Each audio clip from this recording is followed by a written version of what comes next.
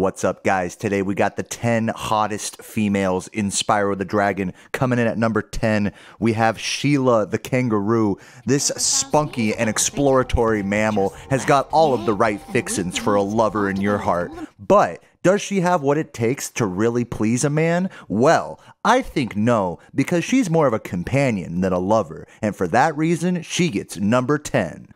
Flying in at number 9, we have Juliet from Zephyr. Juliet is an interesting character because you'd think she's going to be some feminine princess, but by the time you actually meet them, you find out they have the same fucking voice as Moneybags, which really adds in a cool layer of kind of gay, trans ambiguity there, which I think is fucking tight. Then, to top it all off, they fly down to the fucking land blubber and then they have sex right then and there, so that earns it a spot on this top 10 list. Wait, so seriously, like our whole objective was just to get her to go down to him? Alright, coming in at number 8, we have, and this one's gonna surprise some of you, Elora. I know, she's a big waifu for some of you guys. I could feel the hatred boiling in the comments, but hear me out. She is more of a guiding figure, a sort of almost like a paternal figure in Spyro's life. It's very much not like a sexual love interest until like the very end. Very much like a confused step-sibling, wants to be a part of your life, but then you guys just end up fucking. I give her bonus points for that, but Elora's gonna come in at number 8.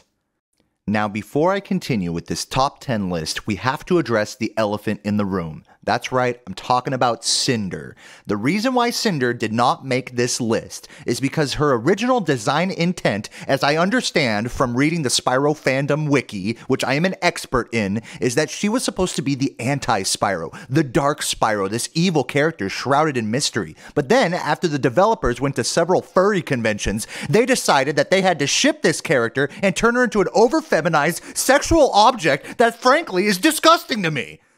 More seriously, I think they could have done a lot more with Cinder's character design, and as someone who has played none of the games that Cinder's from, she really doesn't speak to me on a personal or sexual level. For that reason, she does not make this list.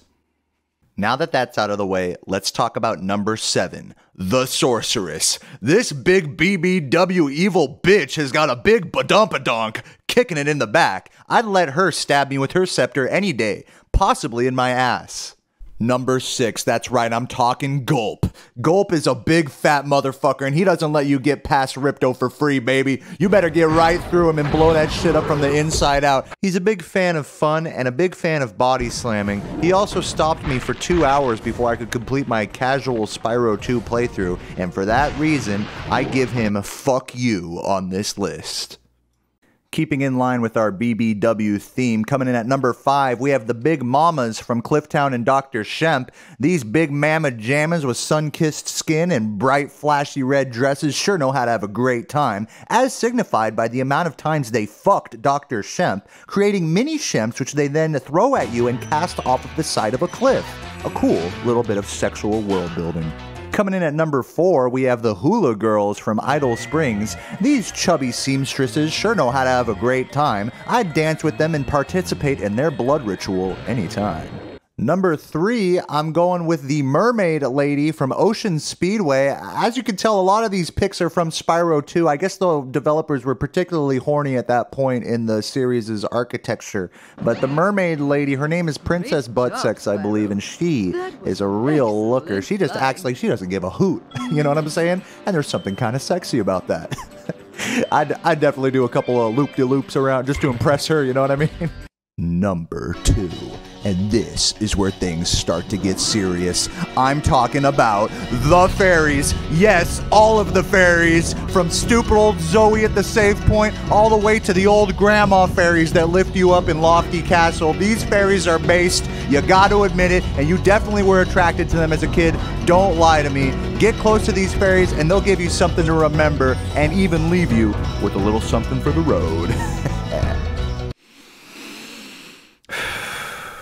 Before we hit the number 1 spot on our list, I want to say that we have seen a lot of waifus on this list, but there are still many more, big and small, that have yet to be acknowledged. If you think I've missed anybody that deserves to be on this list, leave a comment down below and let me know who you jerk off to. Without further ado, I present to you, if you're a true Spyro fan, you already know, the #1 spot on the hottest female Spyro list goes to Bianca. That's right, she's got everything you could want from a Spyro waifu, from an amazing character arc to a spunky dominatrix attitude with a soft spot. Not to mention, she fucked fireworks in Hunter's factory. And for that reason, I'm gonna go jerk off. I'll catch you guys in the next one. Peace.